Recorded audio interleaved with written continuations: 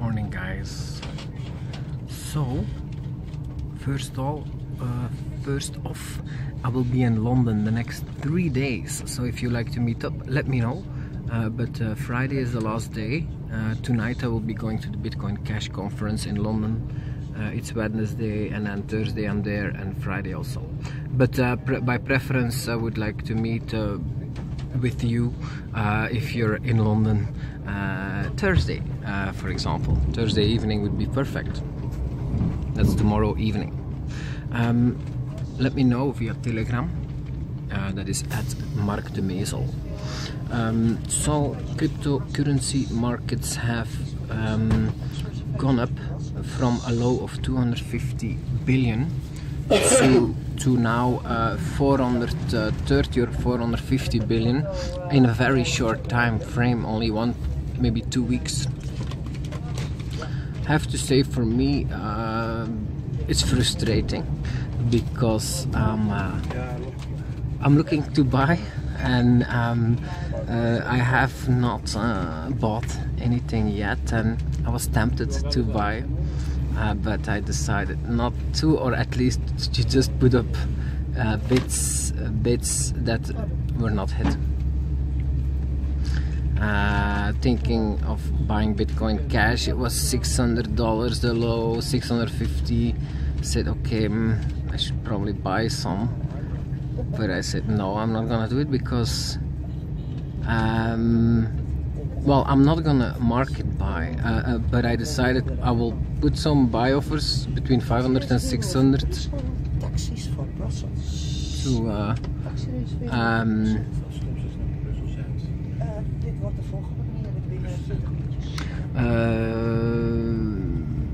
what was I saying?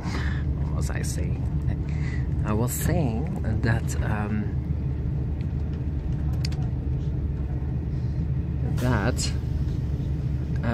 they were not hit because the price went straight up, and Bitcoin Cash is already $1,200, $1,300 or so, or even $1,500. Goes so fast, unbelievable. But I am not fooled, my friends. This is not the bottom of the bear market. No, it's not, because I mean, it can be.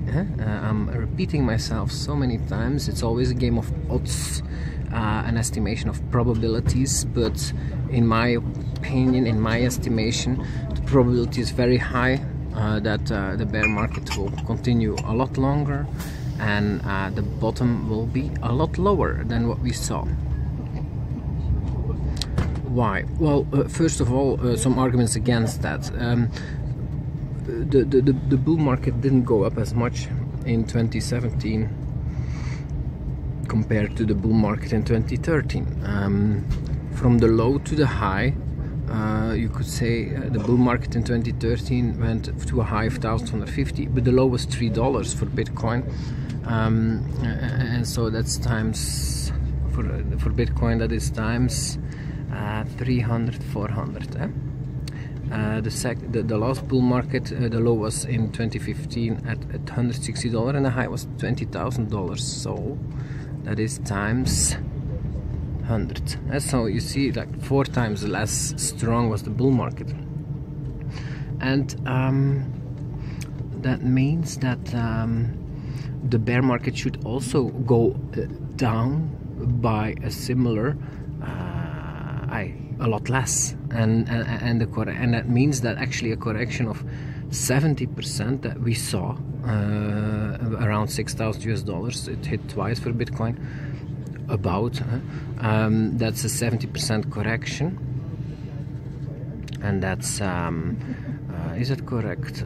Let me just yeah, that's correct. That's more than enough, and actually it shouldn't correct more than that, and from that perspective. But it's also the case that the bear market should last 1.5 years now, just from extrapolating past cycles. The first bear market was half a year, the second one was 1 year, and the bull markets were also 1 year, and then the second bull market was 2 years. Now we had a 3-year bull market, so logically it will be a bear market that lasts not 1 year but 1 year and a half. And we're only 3 months in, 4 months in. Another important factor that made me not to market buy is that the value of cryptocurrency at the bottom was still 250 billion, and that's still way above the historical trend line on Trollolo, his chart. It was is around 150 billion. So that means that the market valuation of all cryptos was still at the low about 70% above the trend line, meaning overvalued by almost double. And that's of course logical at the start of a bear market. And what we see in past cycles is that this goes from overvaluation to undervaluation. The trend line continues to go up, but the price continues to go down, and so the bear market ended in last bear market cycles at minus 70% undervaluation below the trend line. So that was for Bitcoin in well, that was actually the whole year of 2015 that it was undervalued by around minus 70%, and it bottomed at $160, and at the end of the year it was $220 or $250. But over that whole year, of course, the trend line goes up too, and so even though Bitcoin price went up slowly, the trend line went up actually faster, and the undervaluation just became bigger, even though the price went up. And so the biggest undervaluation was at the end of 2015, early 2016, compared to the trend line. And we see that this undervaluation goes higher and higher every cycle. And so the last one was minus 70% undervaluation, but the one before in 2011 was only minus 50% undervaluation at the bottom. So I think extrapolating that we will see a bottom of around not minus 70 but possibly minus 80, minus 90% undervaluation below the trend line. That means the trend line is now 150, but of course will continue to go up. But in 1 year time, in the middle of 2019, it will be around 800 billion to 1 trillion, the trend line. But then an undervaluation of 80% is about 200 billion that the market cap will be.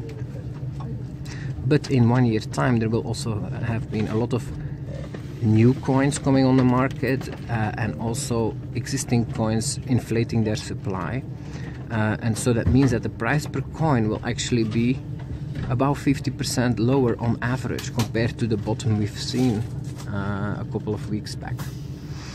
So that means that Bitcoin will probably go from 6,000 to about 3,000, and Bitcoin Cash probably from the low that it was $600 to around $300. These are the things I still expect. Or for Ethereum, the lowest, what was it, $400 now, will go to $200 in 1 year time. That's still, I think, the highest probability scenario. And related to that, I think also that the stock market, the highest probability there is that it will have a negative year, and this will also make it hard for cryptocurrency, and will explain why the bounce that is now strong but will probably weaken and will not breach the all-time high of 20,000. No, but it may, of course, depending on what stock markets do, go up to maybe the neighborhood, maybe up to 14,000 or 15,000, but then just go sideways and down again. But it will take a long time because it's still a year away that the low will be found. So this bounce may take a long time.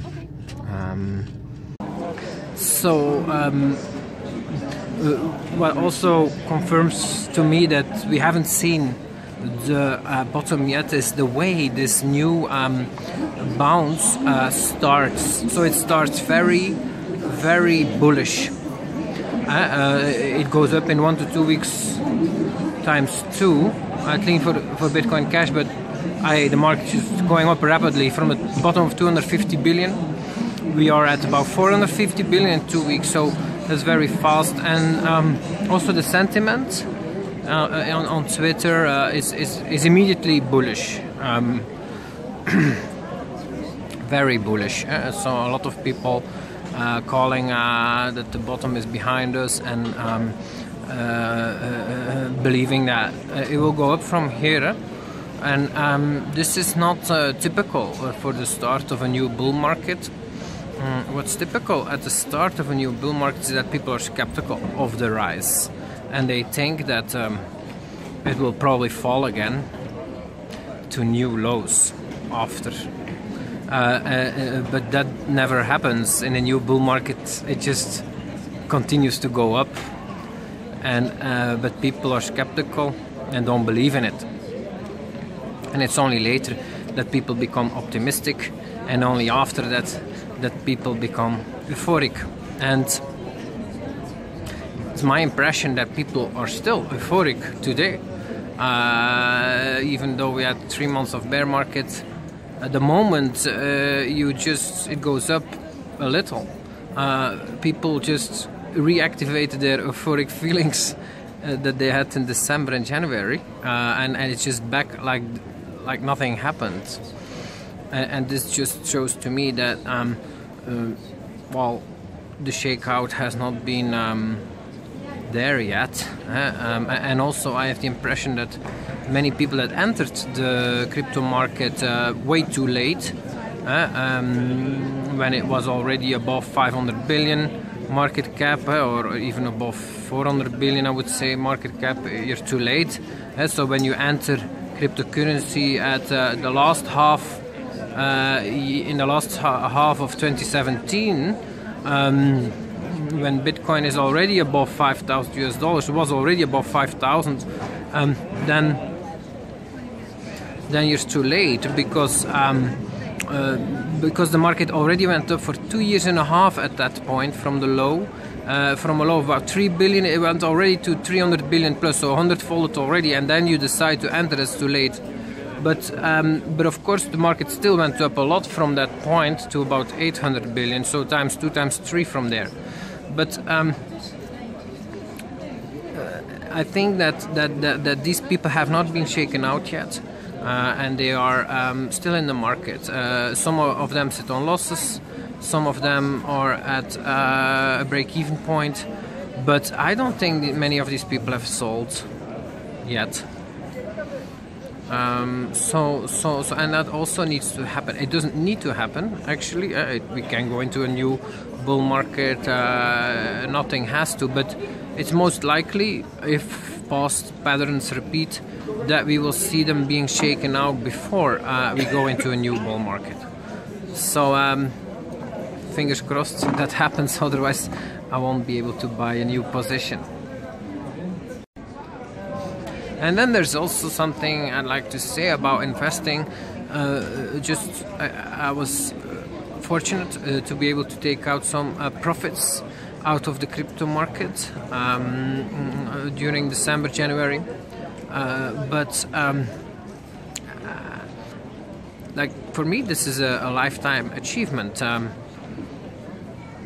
And I'm not gonna risk that money easily. I only am willing to risk that in markets where I see a potential long-term bull market that is able to at least 10-fold, but hopefully 100-fold the money I put in. This is very hard to find, and it's not like I mean, I did some research. It's, in my opinion, that's not the case for the commodity market right now. We're not starting a new long-term bull market. I think we're starting a rebound, as mentioned in previous video. So that's not interesting for me. And the stock market actually is already in a 10-year bull market, but I think it will last another 10 years. So I think that's the best option to be part of the second. The last phase of a bull market is more goes up percentage-wise more than the first phase. So I think stocks actually, and especially emerging markets, is an interesting buy from that perspective. But yeah. I have to do still more research here, but some emerging markets have not done anything the past 10 years in value. The stock indexes, and will likely catch up with Western indexes of the US and Europe, especially US has done very, very well the past 10 years. But I think typically at the end of a stock market bull cycle, the emerging markets are the last to go up, but then go up the most. So yeah, I think that's an interesting investment. Bye.